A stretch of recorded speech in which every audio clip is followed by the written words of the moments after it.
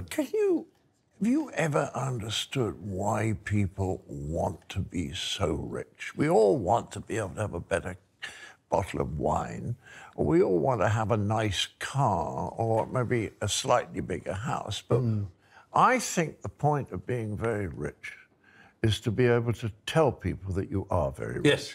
Essentially. I think it is a display. It's very fashionable these days to look into genetics and ancestry and to picture our ancestors in a cave or in a field or, you know, hunting and gathering. And we know that some part of being human is acquisition, is territorial acquisition.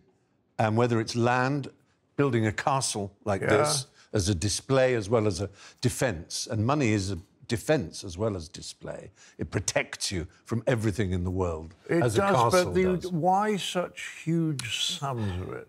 I don't know. I suppose when you get a huge sum... Are they competitive with each other? Yes, that's the point I was going to say. You join a sort of club in which, you know, people in the suburbs might say, they've got a better lawnmower than I have. I'm going to have to upgrade my lawnmower. I'm going to have to upgrade my strimmer and all the sort of suburban things. Keeping up with the Joneses, we call it. We've talked about that all our lives. We know it as a phenomenon. But you scale it up. You simply scale it up. And we know this is true. I mean, I can still picture the moment when I was 9 and I found an old Macintosh, an old raincoat. People used to wear them. And it had a 10-shilling note in it. And the joy, the absolute joy. Now, what you can't do is scale that joy up. If I then found £100,000 in a coat, I would be astonished. I would go, wow. But I wouldn't be... well, 10 shillings is, you know, £0.50, so I wouldn't be 200,000 times happier than when I found that £10 note. But people think more is better, don't they do, absolutely. I mean, alcoholics think more is better. Yeah.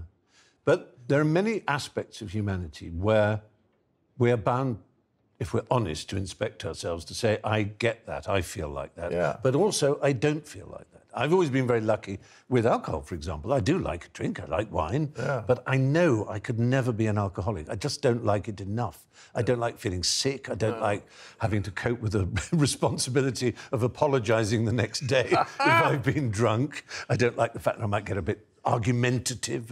And so I just, you know, could never be an alcoholic. But I could be lots of other things that I do recognise faults in. And similarly, with money. I mean, I like having enough money, I'll be honest, to turn left on an aeroplane. I think it's the most... I still get excited by it. I still think, oh, my goodness, I'm going first class, and I love it. I mean, I just love it. And it's a disgrace, and I know I shouldn't, and I try and do this awful carbon offsetting and all the other nonsense. You used the key word, enough. Enough, exactly, a sense of enough. So these very rich people have no sense of enough. Yeah. Do you understand it? I mean, it's an illness, isn't it? It is an illness. And I wrote a sort of autobiography about myself which tried to address my propensity to overdo things myself, but not in money terms. But I noticed that I was at these awful generational wars. You know, you say baby boomer and millennial, and I just want to throw up when I hear all this. I'm sort of late imperialist. What exactly? I mean, it seems so weird.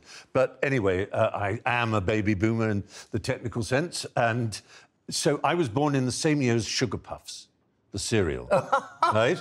So I should never forget that. I was of a generation for whom television advertising was first directed towards me when I was young, to eat Sugar Puffs and Ricicles and Frosties and sugary things. And I went to a school which had a tuck shop, you know, a little boarding school, and there were things like sherbet fountains with sherbet in it, white powder that you sucked in through a licorice straw.